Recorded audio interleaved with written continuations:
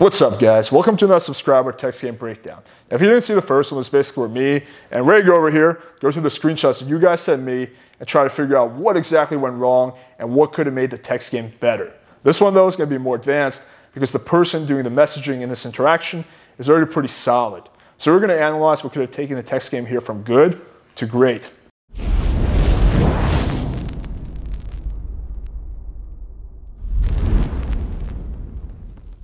So without further ado, let's crack into the screenshots.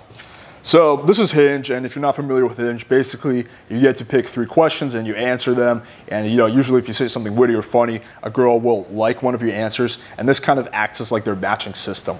Awesome app. Overall, I recommend it. So if you're not on it, I recommend you check it out.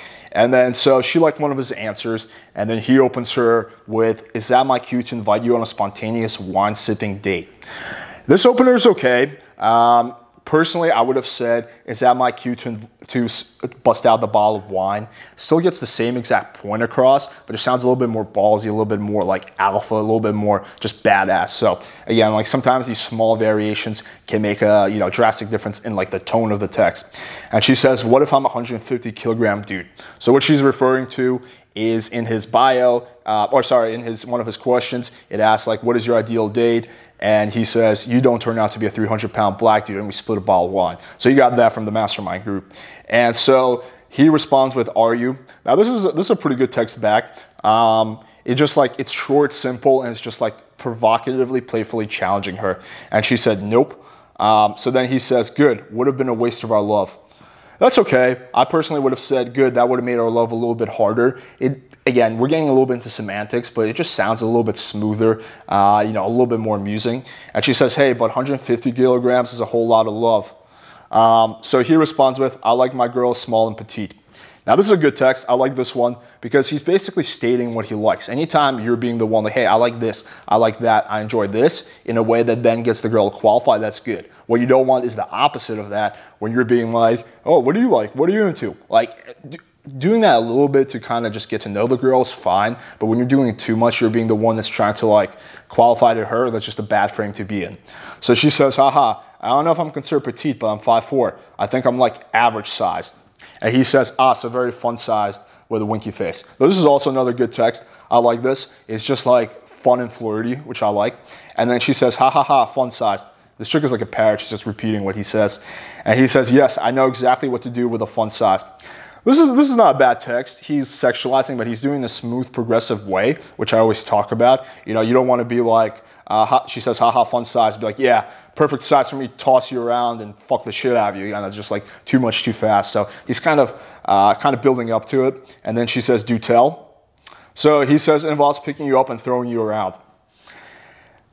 It's better than if he just said outright. I still think it's a little bit too much, too fast. It's not that it's bad. Like if a girl's ETF, it's gonna work. But right now we're not talking about like going from bad to good. We're talking about going from good to great. So I might have said, "Do tell."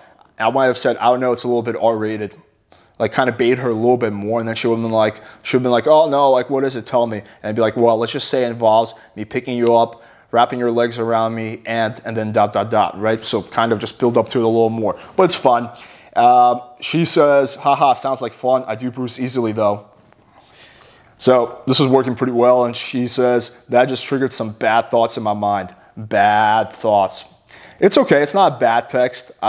Again, he's slowly building up to the sex scene, which I like. I would have just said, "Maybe stop, comma, you're turning me on." Like that, I might have said something like that, even shorter. It still gets the same point across, but his text was fine. She said, What kind of bad thoughts?" And he says, "It's a bit explicit. Maybe I shouldn't say." That's okay. So what he's doing is kind of what I talked about earlier. He's baiting her a little bit. I might have said, "You don't even want to know," with a devil face. Just get same exact point across, but just sounds a bit smoother. But his text is fine here. And she says, "Ha, is it sexual?" Oh, geez, what gave it away? And he says, "A little." That's okay. I would have said maybe, ... Again, same exact point across, just sounds a little bit smoother. And she says, "Go on, smiley face." And then he sends her a long sext. Rhaegar, we're gonna have to put earmuffs on you for this. This gets a little raunchy. So the sext that he sends is, it starts like this: "I pick you up, put your face first onto my bed, slide your jeans off, sensual relaxing massage. You'll feel my fingertips running around your neck, your ears, down your back, brushing up slowly against your inner thighs, closer and closer to your pussy till you're wet through your panties. I'll start working my lips around your legs before teasing your clit with my tongue. Now, the sexting here is okay. It's not great, but it's not bad either. A lot of guys, when they sext, you know, they just write too crass. They're like, yeah, put my big dick inside of you. Like, that's not gonna turn most girls on. So this is okay. It's kind of descriptive. What I don't like about it is he risks falling into like the sexting monkey frame. It's not as bad as being a dancing monkey, but you don't want to be just her sexting monkey. Like the guy that she just turns to when she wants to just like masturbate and have you write some sexy words so she can either, you know, get off or get validation. So nowadays, honestly, I'll be honest with you guys, I almost rarely ever sext, and when I do, it's a lot more just suggestive. I imply instead of just saying. I like to, nowadays, I went back from, you know, being very explicit to now pulling back a little bit, where I like to leave a lot more mystery. I just find that it works better, and then it gives the girl plausible deniability, so then if the next day she starts feeling abashed, and she's like, oh my god, this guy's gonna expect me to fuck, I can be like, no, when did I say that? So I just like to leave myself a little plausible deniability. But yeah, this is totally fine. This is kind of what I used to do about a year or two ago. The issue that I don't like is that I feel it gives away too much, right? So she's just saying go on, and he's just barking to her tune. What I would have said is say please, right? I would have gotten her to be like, please, please tell me. Like once you get that, then I would give her maybe half of this, like half, literally, even if a third of this message. And then I would want her to say like, go on or tell me more. Now she responds, her response is, that'd be nice, which is a good response. But a response that I would want, an ideal response would be like, holy shit, tell me more. Like that's the kind of response that I really would want. And you know, where she just like, she can't put the phone down. She's just saying, that'd be nice. So then he keeps going. She says, I'll then flip you over on your back and move your wet panties to the side. I'll tease around your clit, suck on it. Your breathing gets heavier, slide my tongue in you, then back up your clit, licking you faster and faster in your orgasm. Your body is quivering at this point. So again, I just feel like, he's falling a little bit into the sexy monkey frame. Instead of this whole second sex, I would have literally just said, if you're into that sort of thing, and then get her to be the one that starts sexting. Like, I just think that getting investment from the girl is just extremely huge. It's just like, it's just like so important. And then like, if you can just get investment from her by saying things like doing slight takeaways, like if you're into that sort of thing and stuff like that, then, you know, then you're on the right track. She says, I'm like so sensitive down there. Are you trying to turn me on at 2 a.m. Haha. And then he responds with, even easier for me to give you 10 to 15 screaming oral orgasms. It's okay. Again, my concern here is the sexting monkey frame. This text is not bad though, because it's tongue-in-cheek. It's like sexual, but it's also a little bit humorous. Like I usually like to personally combine like sexuality with some humor to kind of balance it out and take away from any, you know, creepiness that a girl might have when she reads a, you know, slightly provocative text. I might have really responded to that text, maybe. And then, is it working, question mark, or something like that. Again, my goal here is to get her to be like, oh yeah, I'm getting so horny right now, to get her to invest. And she says, haha, what do you like? What turns you on? So it's a pretty good message to get back. He says, hard and passionate sex, hair pulling, choking, spanking, how about you? This is okay. He basically listed things that pretty much every girl is going to be into, which is good. This is what I always talk about when a girl asks you, what are you into? You want to say something that sounds good, but something that's not going to turn her away. You don't want to be like, you know, like fucking taking a dump on your chest and, you know, fucking having my dog watch while we blah, blah, blah. Like something that's like super extreme and it's going to like scare her away. So you want to say something that, you know, 99% of girls are going to be down with. What I would have done is I would have made this sound a little bit better. I would have said rough and sensual sex, a little bit of hair pulling, choking, spanking, and going down until I give you 10 to 15, and going down with my lips until, and using my lips until I give you 10 to 15 screaming orgasms or something like that. So it would have been a longer message. It just would have sounded better, and I think it would have, you know, just, you know, you add an extra sentence, but, you know, you turn her on a lot more. So she says, I like that too. Choking is hot as long as I'm not dying. I like being on top and writing. So far, all the messages that he sent back were either average or good. There hasn't been any bad text sent by him. This is the first one. He says, I'm sure you're not as great of a writer as I'd expect. So I see what he's trying to do here. He's trying to do a takeaway, like a little bit of a neg, but it just, first of all, this it doesn't really make that much sense. I know what he's getting at, but to a girl, this is not going to make much sense. And it's just sounds awkward. Like they're sexting, she's telling him what she likes. Like, you want to reward that behavior. You don't want to punish that. Like, you want to use takeaways to punish behavior that you don't want. What you don't want to do is try to punish good behavior. Like, that would be like me teaching my dog, like giving him a treat every time he shits inside the house. It just wouldn't make sense. So she says, what? So she gives him like a little bit of a negative answer. I think she legitimately didn't understand what he was getting at. And he responds with, what? Question mark. So again, this is also pretty bad text, because if I did send that text, which I probably never would, maybe like 5 years ago or something like that, back when I was getting into text game, then I would have followed it up. When she said what, I would have kind of dropped it. Like, sometimes you just gotta almost lose the battle, admit you lost the battle so that you can win the war, right? Sounds pretty cliche, but it's pretty true. Like, I would have just changed course here. I would have been like, just kidding. I bet you'd look sexy on top, or something like, just kidding, you would look sexy on top, or something like that. That just kind of baits her. So I would have done that.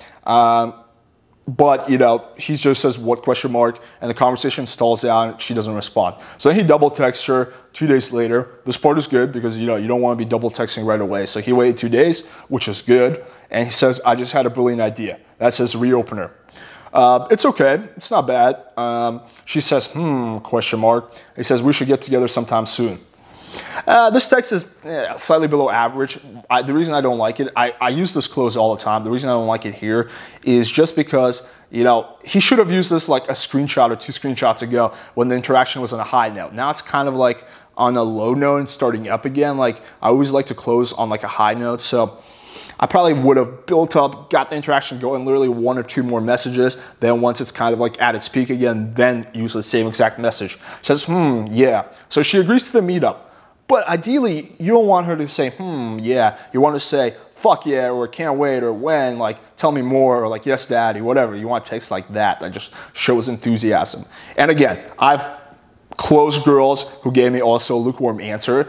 Sometimes sometimes you have to get like a lukewarm answer because you're not going to get a fuck yeah out of the girl. She's just like, she's just too bombarded with dudes or something like that. So it's not that like, you always need that, but that's what you want.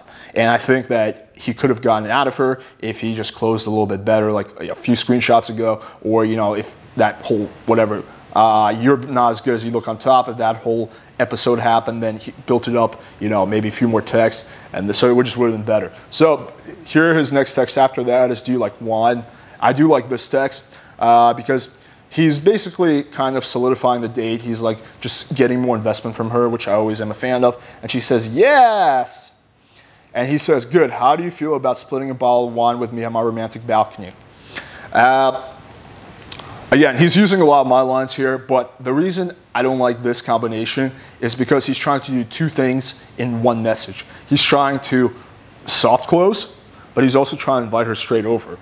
Now, the reason you don't want to do that is because the girl could be totally down with hanging out with you, but she doesn't want to come straight to your place. Maybe she had a bad experience going straight to a guy's house. So she's super down to meet up, super DTF, doesn't want to come straight over. So you give her like a, do you want to do this and this? And she objects to one thing, but as a result, you get an overall no. And then you have to go back and try to figure out what thing was she objecting to. Was she objecting to the meetup or coming straight over? So that's why I like to always, do one thing at a time. Like, hey, we should get together sometime soon. Cool. Are you free Thursday night? Cool. 8 p.m. Cool. Let's meet at my place and go from there. Cool. Like, I like to always break it up and just like get investment along each step. Just a much smoother and better way of doing it. So she says, that sounds like a great idea to me. Yeah, good. Got a good response. And he says, perfect, shoot me your number and we'll set it up. I might have just said, perfect, shoot me your number. If I was gonna go for the number close here, but I probably wouldn't. And the reason I wouldn't just yet is because he's on a good track. She just agreed to meet up with him and come straight over. Literally right here is when he should have gone into, lock down a date and time. He should have said, what's your schedule like? Or you free Thursday or Saturday night? Like, literally, it would have taken one more text. He could have locked down exact date and time, then moved over to text, and then just used texting just to confirm the date. So he could have just saved, by putting in a little bit more work here, he could have saved himself work down the line. So she gives him the number. He texts her, hey, it's blank from the thing. She sends, hey, smiley face. He says, love the enthusiasm. So yeah, this is another one of my lines used slightly out of context. And the reason it's out of context is because I use this when the girl is literally giving me like no investment, no enthusiasm. She gives him 2 hays and a smiley face. Like, what does he really expect, you know? It's just kind of like punishing good behavior, which you never want to do. So she says, ha ha ha, morning. And then he says, afternoon, you free tonight or Thursday evening? Now this text I don't like here.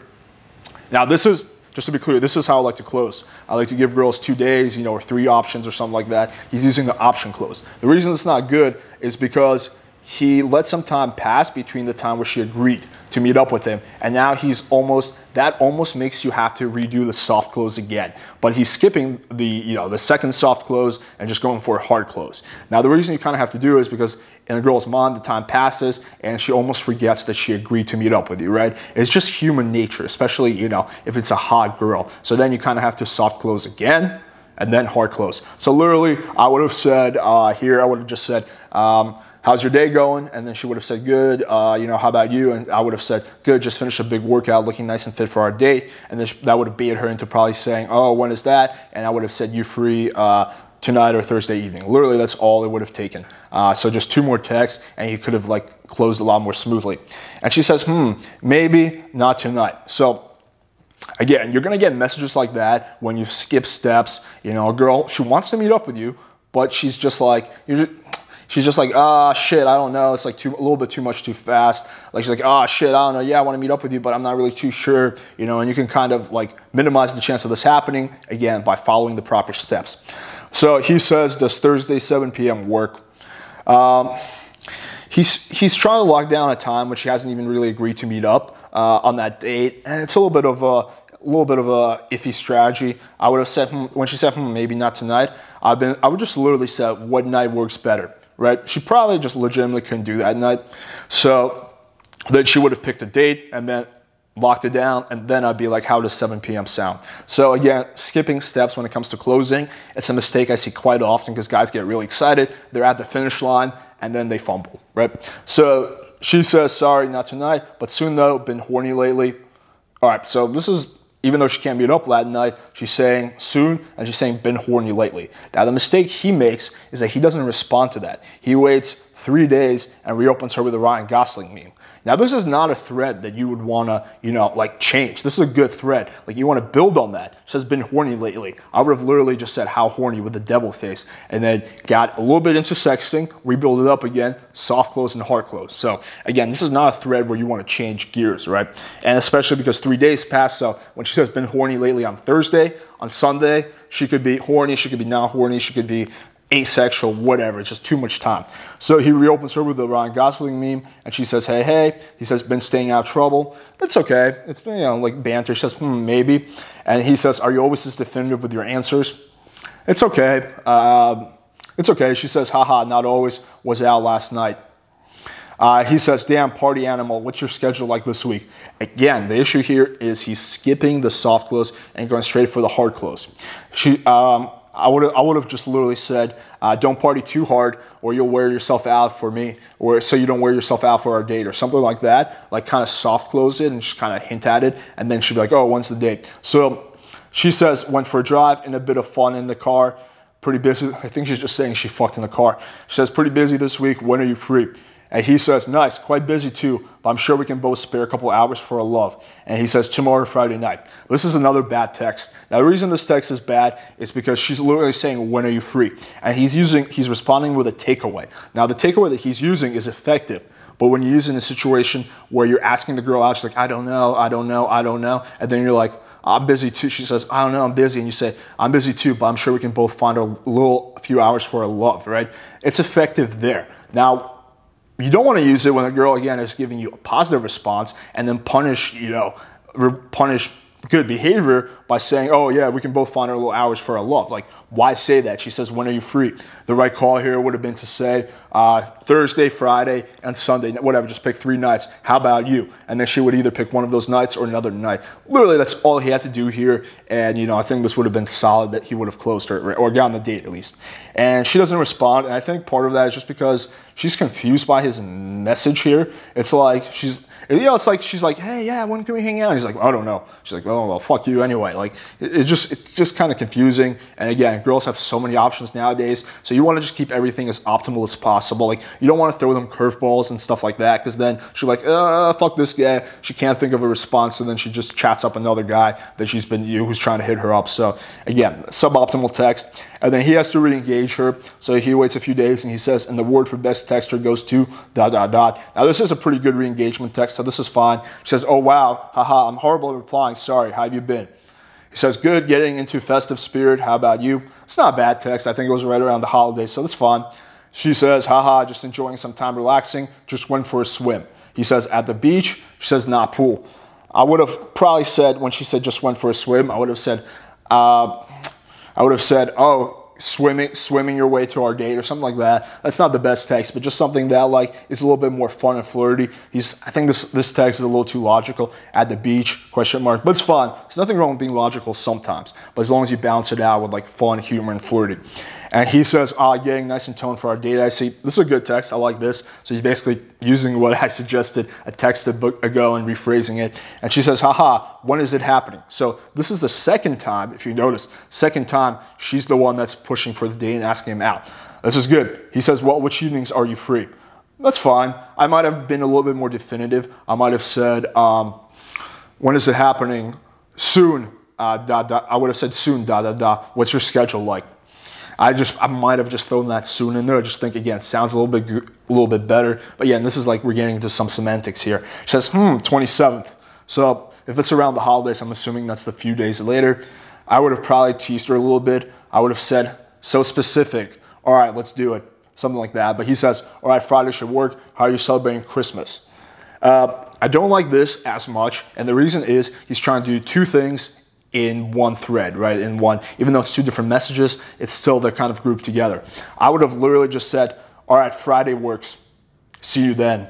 Something like that. And then she would respond to that saying, sounds good. And then she might say what time or where are we meeting, or she might be the one to ask him. What you don't want to do is try to do two things at once, because you'll get something like what happens here. And she says, I'll be heading back down to Melbourne tomorrow morning. Now the reason this is not good is because she didn't actually confirm when he says Friday should work. And she gave him a week date and time when she says, 27th. It's not like, oh, I'll be free 27th, let's do that. She says, 27th. It's not the most solid, so you definitely want to get that second confirmation on that, but your chance of getting it are much lower when you change the subject before the girl can confirm. And she says, I'll be heading back down to Melbourne tomorrow morning. He says, lit, enjoy your trip. I'm not a big fan of the Aussie slang, but it's fine. And she says, thanks, what about you? He says, drink wine over some Jolly Xmas tunes, of course. That's fine, I like it, it's a little tongue-in-cheek, it's funny. She says, yes, do you usually do much for Christmas? He says, dinner with friends, used to put up Xmas tree back home. Feel like most Asian families don't properly celebrate Christmas enough. That's fine, it's a little bit too logical for my taste. I would have said, nope, comma. Or I would have said, yes, I put on my Santa's outfit and give presents to all the good girls. But maybe are you on the good or naughty list? Something like that. Again, it's like, still gets the same point across. They're bantering, but it's a little bit more fun and flirty. Like I feel like keeping things too logical, it's just going to backfire. It's just not going to lead to anything good. She says, haha, true. What is your background? She says, I'm Chinese, you. She says, I'm half Japanese, half Taiwanese. To be honest, it does sound like a very sexy combination. And she says, were you born here? Says, sexy mix, my man. And says, yep. Says, oh, nice. Haha, oh, nice. What are you doing today? So, again, the past two screenshots have been quite logical. Now he says, off to a beach party soon. How about you?